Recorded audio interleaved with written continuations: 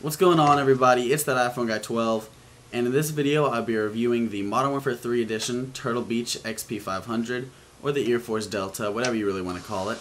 They retail from anywhere for $240 to $270, depending on where you buy them, but they're definitely worth the money if you're looking for a completely wireless solution for playing Xbox 360 games, as well as being able to chat with your friends. So on the top we have a very nice Call of Duty embossed logo. On the left side is where you will find the removable 2.5mm mic. Very adjustable, very flexible, and you should be able to get it anywhere that you want it. Then the power button is outlined by a blue LED light that basically always blinks and tells you whether it's on or off. You can also push it for some more options. Also on the left is the game volume dial, just controls how loud the game sound is. A button for a couple presets that you can choose, a 2.5mm jack for the Xbox chat cable dongle if you don't want to go wireless, and a mini USB port that I'm not sure what you can use it for.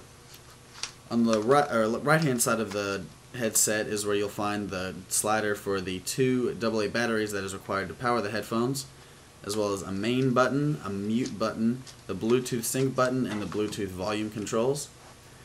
On this tower that you plug everything into, the receiver, whatever you want to call it, you will find on the front a 3.5mm headphone jack that you can plug in another headset to, the volume output for that, a bypass button which you can use to sync it to your headphones, and just some LEDs there at the top.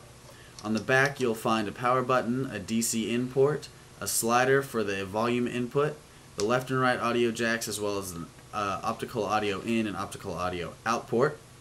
And there's also just some designs on the side that look pretty cool and add to the Modern Warfare 3 effect. Finally, in the box came a little 2.5mm plug that you put into the bottom of your Xbox controller so you can chat wirelessly with your friends. Here's one final look at the headphones themselves. They are very nice and I do recommend them to anyone. So please do rate, comment, and subscribe to our channel, and I'll see you guys next time.